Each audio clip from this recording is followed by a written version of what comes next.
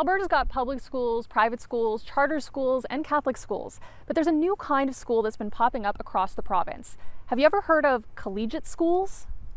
That's what this is. I'm here at STEM Collegiate, which is the only collegiate school in Edmonton. It just opened for students in grades 7 to 9. Let's go take a look.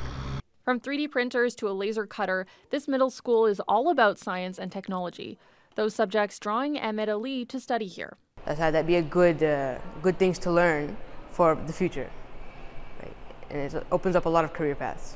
Collegiate schools are specialized schools with ties to post-secondary institutions, and they're designed to give students clear paths to careers.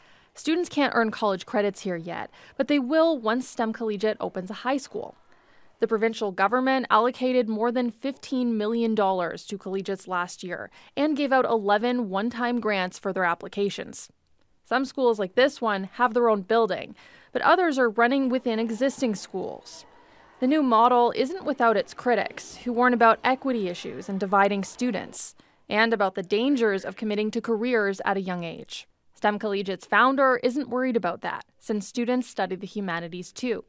School principal Michael Kierstead sees the link to post-secondary and industry as an advantage for students. That there's perhaps don't have to do as much catch-up, and they're maybe further ahead than other kids coming from other jurisdictions. This grade 7 student is already thinking about his future career. I really want to be a medical researcher, find cures for people that need it.